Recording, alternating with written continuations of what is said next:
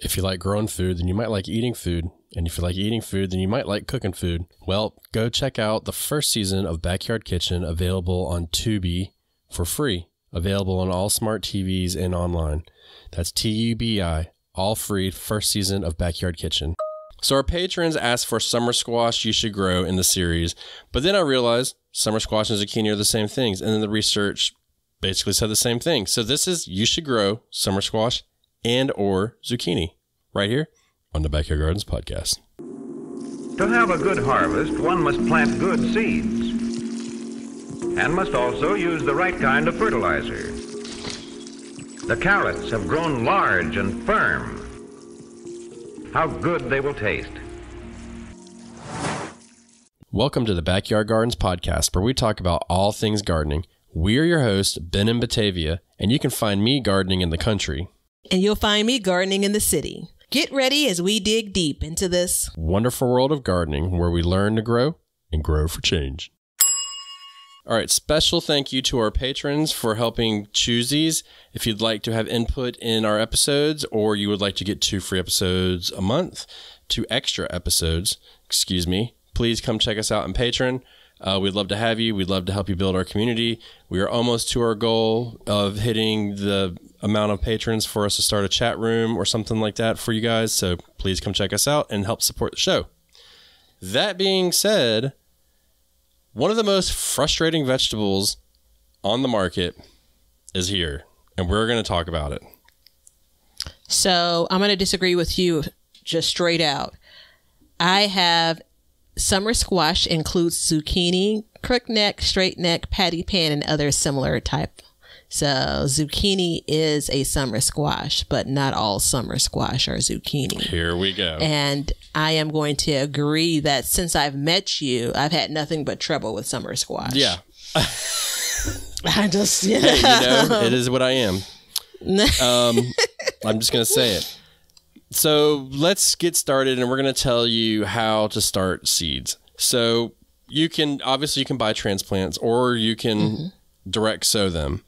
If you're going to direct sow them, wait till after your last frost, and I would let the soil warm up a little bit beforehand. We're going to say about 50 degrees, which means your temperatures are always hovering around 50-ish degrees. They're not really dipping into the 30s much or anything like that. You can start seeds indoors, and the good thing about these is once you start hardening off all of your other stuff, you can start these seeds indoors, because they only need about 2 to 4 weeks inside because they grow so fast. It's an excellent point. They are a great seed for you to, if you don't start seeds, to learn how to start seeds in some way, because they're big, they're easy to handle, and they're very fast. So it's really good to start with sowing seeds. And then as far as the height goes, so we've determined in the previous episode that Batavia would have different information, so I'll let her fill in. They get about 2 feet tall and roughly about 3 to 4 feet wide. These are vining plants by nature, so they can very well get 5, 6, 7 feet long, and not high, but long. So just remember that. And you have planting recommendations for depths and stuff. Yeah, so I actually am going to go with they're more compact than you would have like a melon when it comes to vines, right? They're more compact than you would have like runner beans, and even more compact when it comes to like tomato plants. However, you do have huge, large, if you plant zucchini or squash in a field, just watch it. Like it's going to get huge, tall and wide. So be conscious of that. You're going to go about an inch deep when you're planting it, the seeds in the soil, whether you're starting indoors or not. I love that you commented on this is a really easy plant if you're new to starting seeds, because it absolutely is. And I love the tip, which I don't know if I looked at it that way. As I start to harden some of my other summer veggies off, that's a good time to start the seeds indoors, because I've been doing them direct sow for the last couple of years. Just one less thing for me to worry about, but I like that tip. So I'm going to go ahead and talk about foes and companions, because you've already covered plant size, right? Yeah, the one thing I would want to add to that is just remember that these plants love water. They really want to be watered a lot. So, but go ahead. This is the first place I've actually seen something beyond the typical 1 inch of water. I actually have notes that say 1 to 2 inches of rainwater ideally per week. But water is water at this point. If you don't have it raining, it is what it is. So you don't want to have the plant saturated. You just want that soil to be moist, which I know you love that word. Companions and foes. So, I mean, I'm not going to complain about it.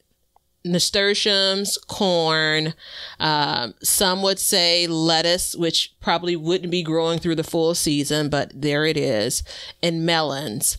I also have dill, legumes, marigolds, and borage as companions. And I think it's maybe it's something in like a lot of English folks talk about borage. I've never really heard about it talked about porridge. Much. No, I'm thinking about borage, borage. Oh, okay. I'm thinking about like I'm starving too, brother. Yeah, the 3 bears, the porridge on the table. So why would I be thinking about that in the midst of this? I don't know. That's what I thought about. So you have something to add for companions, because I have conflicting foes. Yeah, why don't you go through the foes and then we can kind of discuss for a second.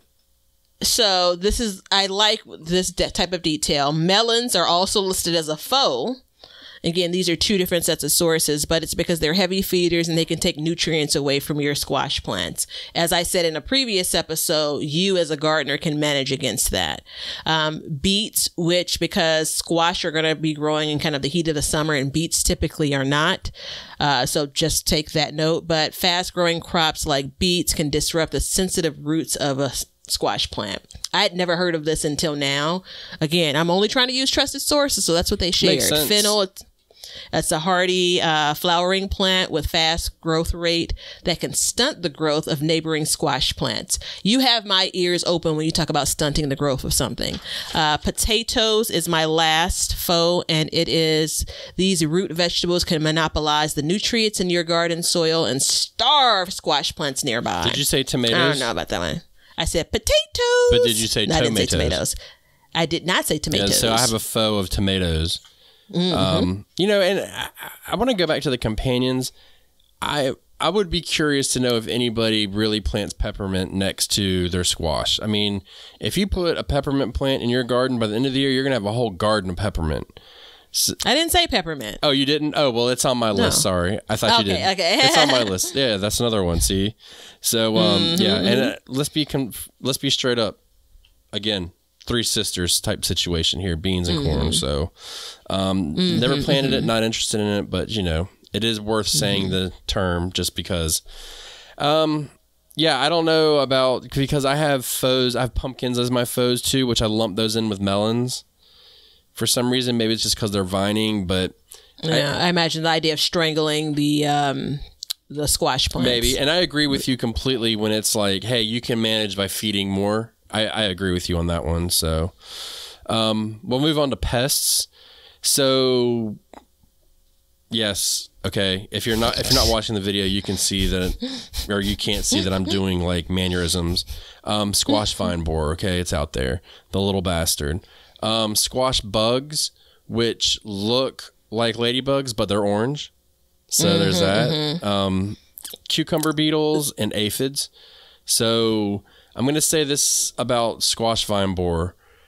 I don't know how to not have them. Okay. So don't ask me. I'm just going to say, like, we've done videos, we've done podcasts about it. We've talked about it ad nauseum. Like, I can tell you what I'm doing this year to combat it. And I'm gonna blame it on you. So I was talking to Miss Batavia, and when I was talking to her, I was like, oh, I see a squash vine borer, like the moth now. She's like, oh, it's too late, don't you? And I'm like, yeah, but it's cool. So I killed it. First of all, it was full of dust. It was weird. And then like 2 days later, I go, look, the base of mine are just riddled with holes. So I decided to pile some soil on top of the stems of my plants to try and get them to root farther up from the damage, and maybe they can kind of take over. So that's kind of that. In the past, I've trimmed them heavily and just tried to like keep them in check and remove the damage. And this year I'm just like, you know what, take it. Because they grow so fast by seed. I'm just going to go ahead and restart them. So when the squash vine borer moves on, they won't come back and I can have a second crop. So I can transplant mine in. If I start them now, within a month, I can put them in and get a whole second crop out of them because they are fairly fast growers. Yeah. So since we're only halfway through this mini-sode, by time-wise and topic, we have enough time to pause and acknowledge how off base you were with your impersonation of me.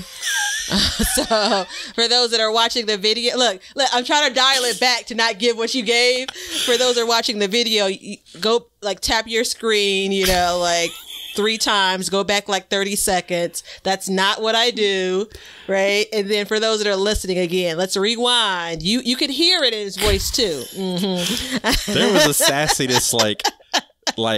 oh, you have squash before me, but that's okay because they're already dead and you know it. I'm like, wait, we weren't on video. We were on the phone. It absolutely came across that's called time of death, son. It's done.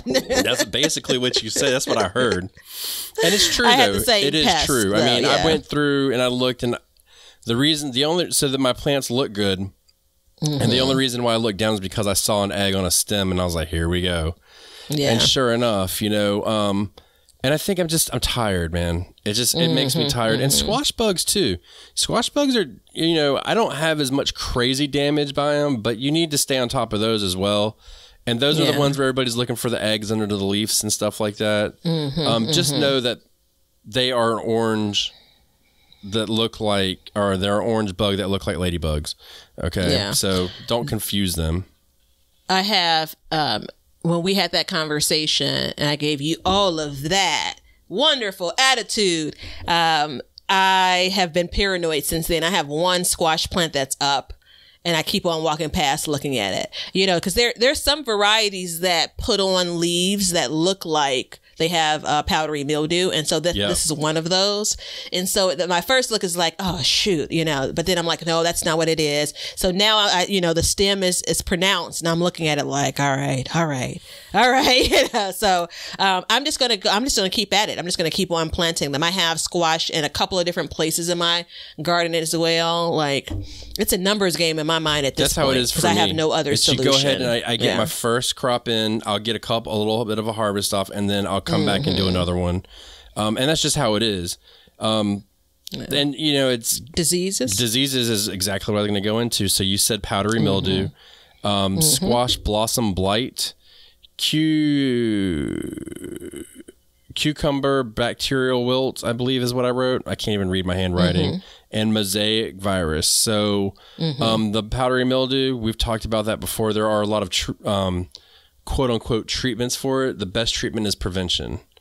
So, watering, ground level, making sure there's airflow, not overcrowding plants. Don't plant in where there was a plant the year before that had powdery mildew. Don't compost plants that have powdery mildew, all that stuff. And I think that's the most common. If I was going to break down what's common here at squash vine borer, squash bugs, and powdery mildew, those are the main issues you're going to deal with.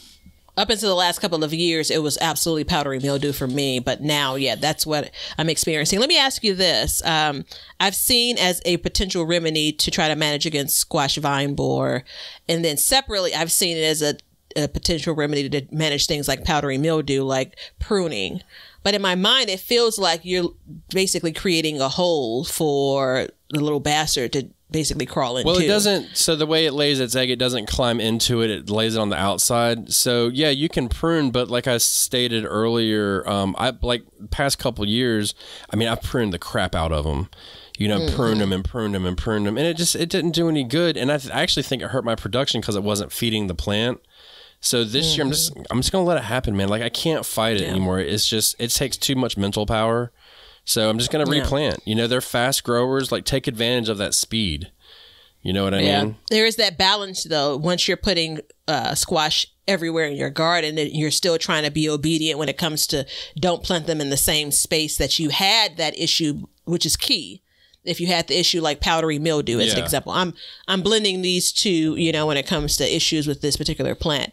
I I've said it before, I'll say it again. I'm not even that crazy about summer squash. Yeah. However, I am not a quitter. So I've gone from having, look, this is what happens. You have more than you need, and then it's taken away from you, and now you really, really want it. So that's where I'm at. That's why I like that it's lumped in with zucchini, because I could care less about summer squash too, but I do like zucchini. So I like that it's lumped in, and it also covers like a bunch of different kinds of squashes. So yeah. Harvesting? Yeah, do you want to go over it? Yeah, harvesting, it's I have a picture somewhere probably on my Facebook from years ago where I have a zucchini that is the size from my elbow to my fingers, and I was so impressed with myself until I cut into it. Yeah. Right. So you want to harvest these plants when they're younger, when they're smaller. You know, I'm going to go like the size of my hand, which I have pretty large hands. So you do also, again, similar to when we talked about eggplant, you don't want to try to pull this off the plant. You want to actually properly cut it off the plant. And these will keep on your counter for a number of days. You can put them in the refrigerator. However, the refrigerator doesn't do the plant justice, or doesn't do the fruit justice once you've pulled it off of the plant.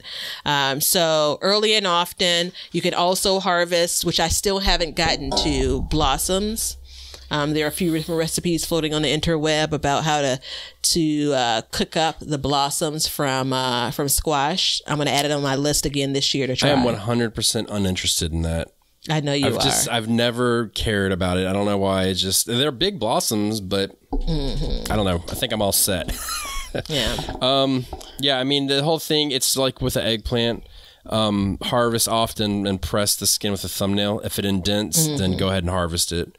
And the big ones, for the most part, though, I mean, it's going to, based on for what it provides, it's going to be enjoyable at almost any size. It's one of those, your summer squash, your zucchini. I'm not talking about like a pencil size, index finger size, but you can harvest them pretty young. And if you lose a plant, if there's squash on that plant, take that in the house and cook it up or spiralize it or whatever you're doing with it. Well, and the one way we preserve it is we take the zucchini and then we grate it and then we freeze the grates to make like zucchini breads and stuff like that.